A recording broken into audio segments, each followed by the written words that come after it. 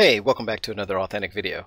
Let's say you now have your account password recovery flow and user enrollment flow all up and running and have actually started to populate your Authentic with users. But you notice all users have access to everything. Well, in this video, I will demonstrate how to restrict certain apps to certain users. So let's get on with the video. Okay, first we'll log in as usual and click the admin interface. Next, I'll go to directory just to show that I do have users populated in Authentic.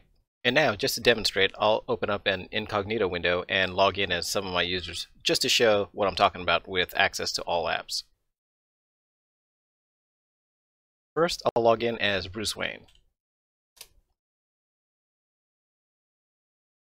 And as you can see, all four of my apps show up just fine.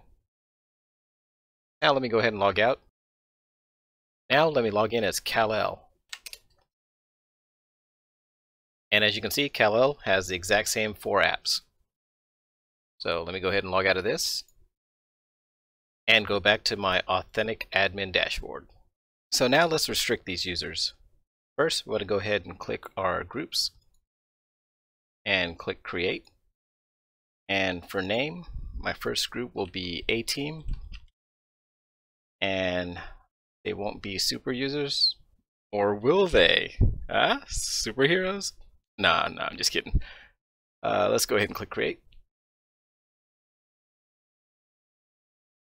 And I'm going to go ahead and create a B team as well.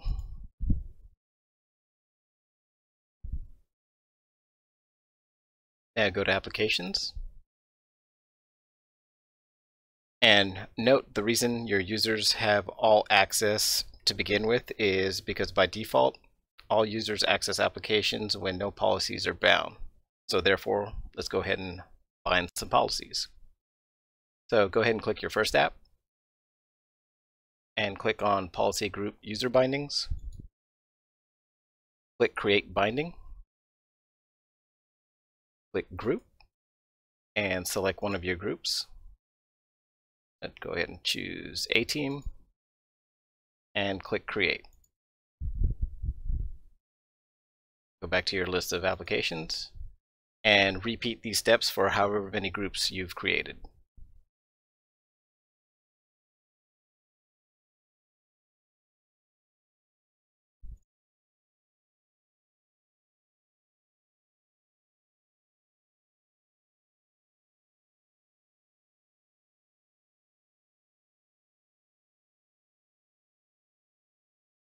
Now that you've bound all your apps, let's go ahead and go down to groups and edit these groups. So go ahead and click the edit action next to the groups you just created. And under members, you want to go ahead and assign the members you want to access the apps that are associated with these groups. So for instance, I want my admin account to have access to all groups, so I will go ahead and assign my admin account to both groups, A team and B team.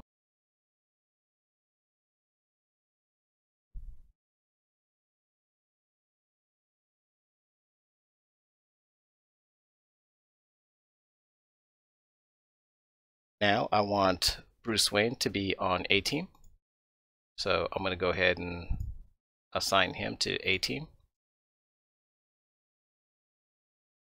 And I want Kal-El to be on B team. So I'll go ahead and assign Kal-El to B team. We'll just leave Barry Allen out of the whole situation. So now to test, let me go ahead and log out of my admin account and log back in. And as you can see, I have access to all four applications. Let's go ahead and open up that incognito window and test our users out. First, we'll test Bruce Wayne.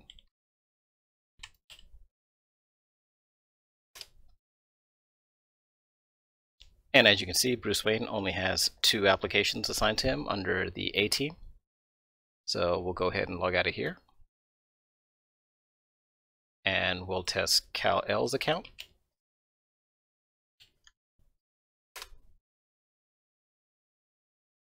And as you can see here, Kal-El has the other set of apps assigned to B Team. We'll go ahead and log out of this account and try Barry Allen.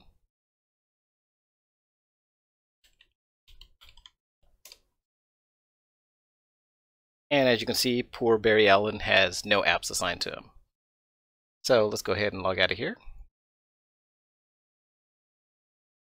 And go back to the admin interface. And go back to directory and groups. Now what I demonstrated was grouping apps together into different groups and assigning users to those groups. However, if you want to be more granular, you could actually assign each app to its own group, and then from there assign users to each of those app groups. I hope this video helped anyone trying to restrict access to certain apps by their users, and if so, please click that like button and subscribe. Thanks for watching, and I'll see you around.